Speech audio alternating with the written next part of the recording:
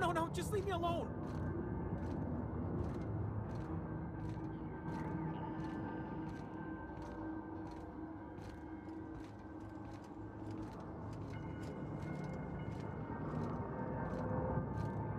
Go away, Phantom!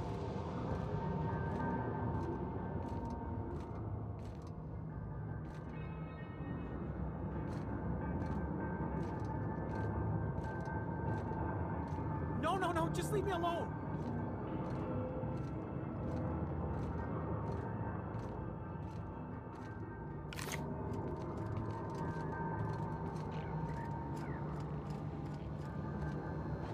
You're not real! You're not real!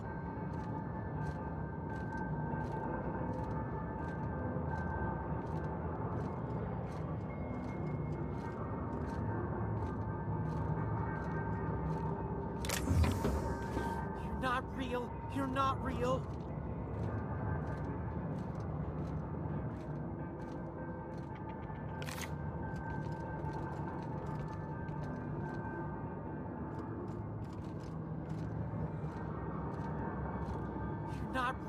You're not real.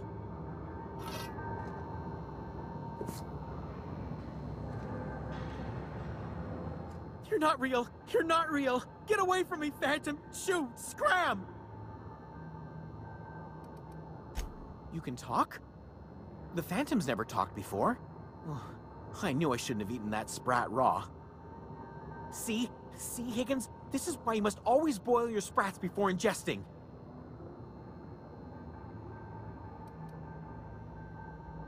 Clearly, I mistook you for one of the phantoms of my imagination, which terrorized me on occasion. Chester D. Higgins. The D stands for definitely not insane. I use it as a reminder.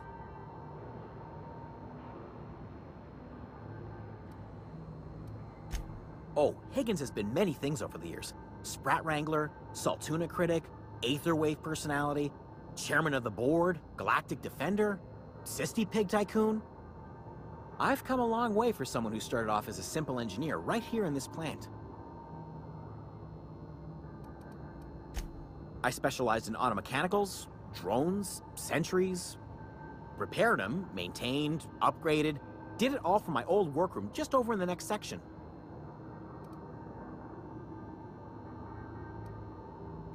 Look, I don't want to fall into any trouble with the mechanicals. If they wise up to our plans, they will come for us. With prodding irons. You know, you remind me of myself back when I was an intergalactic adventurer.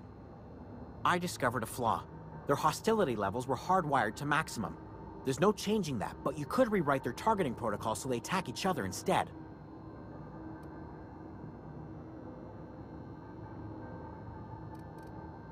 Yes, that's exactly it. I see you're also versed in the noble art of mechanical engineering. There's a behavior control terminal in the other room. It should have options to change how the mechanicals act, including whom they shoot at.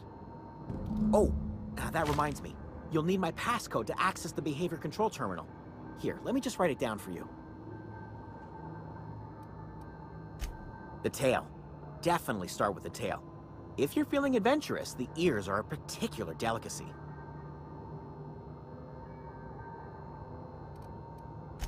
Mechanicals lost their bolts. Opened fire on anything that moved. It was pandemonium. I was on cleaning duty at the time. My old boss had me scrubbing pipes when the killing started.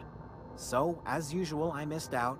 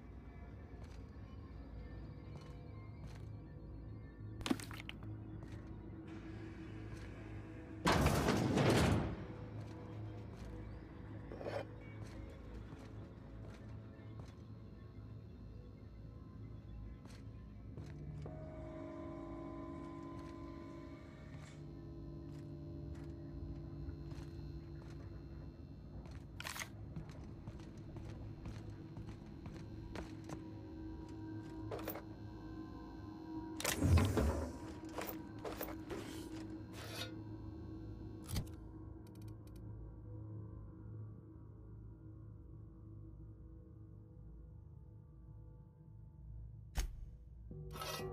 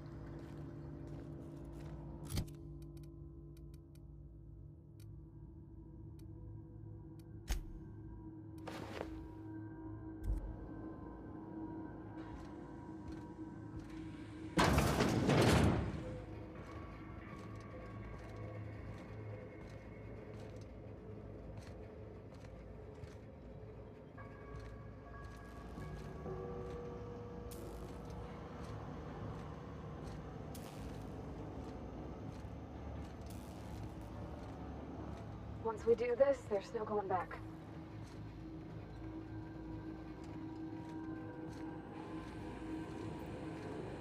Hey, mister? Look, I know you want your power regulator and all, but I just gotta ask you. Do you understand what you're about to do? I don't think you should cut off Edgewater's power. I think it would be cruel. I'm sorry. That just sort of came out all at once. Edgewater's hurting. We've been losing workers year after year, and corporate hardly ever sends replacements. There's barely enough Saltuna to fill our bellies anymore. But the town's got some good people in it. Decent, hard-working folk just living their lives the only way they know how. They don't deserve to be punished.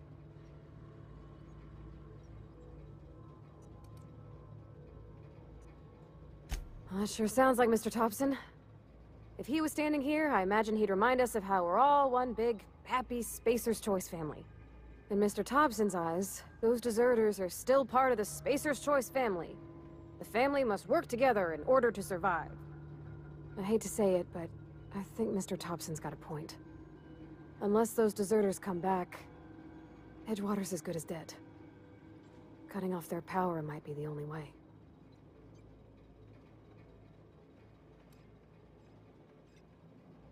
Miss McDevitt's built something beautiful. Somehow, she's talked the ground into giving life again. It's plain to see she's made the Vale a better place. Fed the hungry, tended the sick. Gave a home to those that had none. But Miss McDevitt delights in Edgewater's suffering. She wants to hurt the town. Do you really want to be party to that kind of hatred? Sorry, I didn't mean to babble on like that. I felt like I had to say something. Really? I mean, wow. Thanks.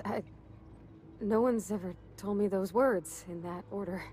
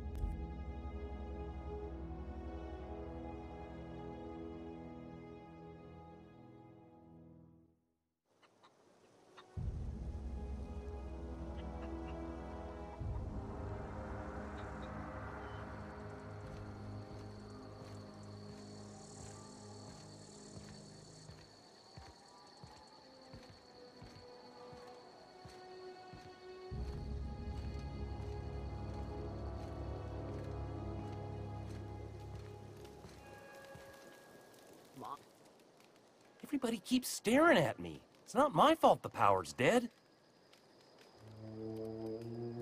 No kidding. Really? Well, which one? The geothermal plant? Now that is just incredible! You really went exploring down there? Adelaide always told us it was swarming with hostile mechanicals. 2 whole data pads? Be still my beating heart. Oh, almost forgot your payment. Sure, I'd be glad to take them off your hands.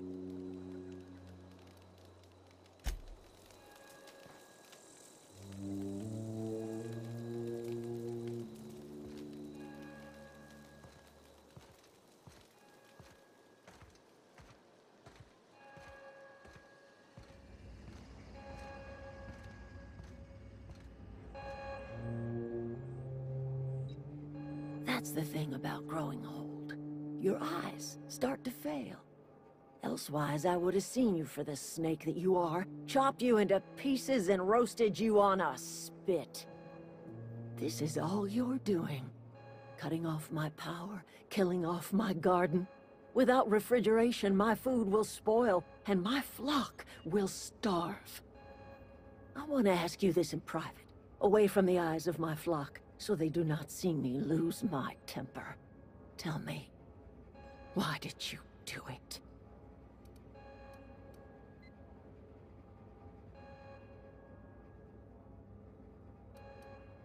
You killed my garden, destroyed my community, sentenced my flock to a lifetime of slavery in Edgewater for a power regulator. Well, shit, I wish it was personal. Go talk to Grace and Thomas. Look them in the eye and tell them their life here is over, and the only thing left to do is go back to Edgewater. This is now your responsibility. And you tell Reed Thompson that I will never return to Edgewater. I would rather die among my flowers than live under his management.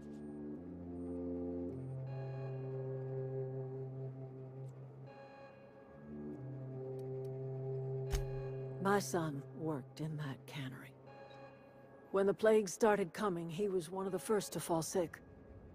We had a store of medicine locked away, but Reed refused to treat him. Said my boy didn't deserve treatment. Said the medicine would have been wasted on him. So I buried my boy in the cemetery, gathered my belongings, and left.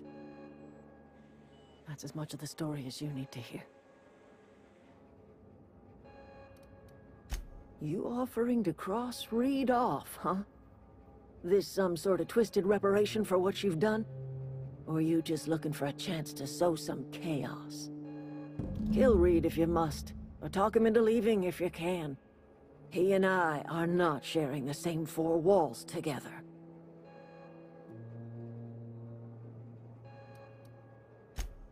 Tell Reed that I can make his people healthy again. I can end their plague. Start a new garden right in the cannery. 3 square meals for every man and woman in Edgewater. Tell him how I've made the Vale bloom again. The soil has whispered its secrets to me, and I alone know how to breathe life back into the earth. The secret is human corpses. I've been grinding them up in my fertilizer for years. Marauder, worker, don't matter much to me. The human body is rich with nutrients.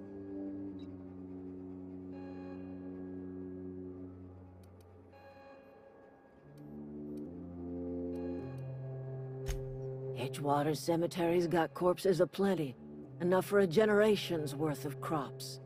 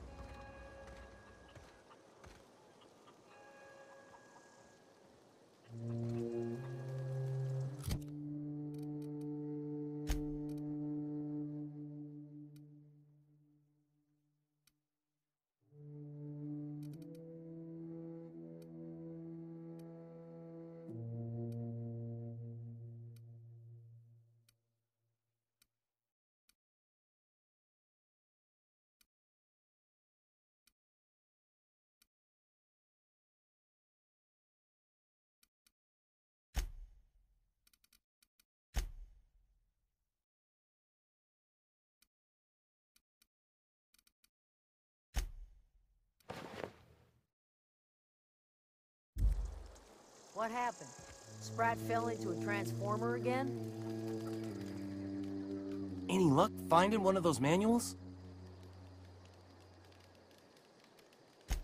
I've been thinking about going back. I'm not much use to anybody here. I get sick thinking about working at the cannery. I can't do that again. You know something? I think you're right. The town could use another engineer, and I'm on my way to becoming one. I could do a lot of good in Edgewater. Maybe even keep a garage of my own with a little workbench and my very own toolbox. It's just... Adelaide's never gonna forgive me. Not in 100 years. I go crawling back to my old life in Edgewater, and I'm as good as dead to her.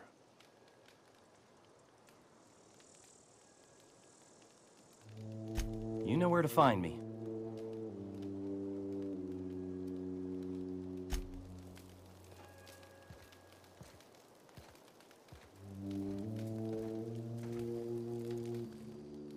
Marauders can't see us in the dark.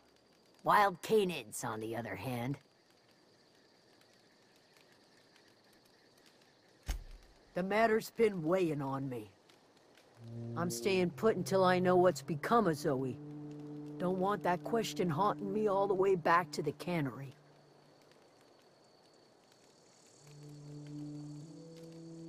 I'll tell you what I can. What is it?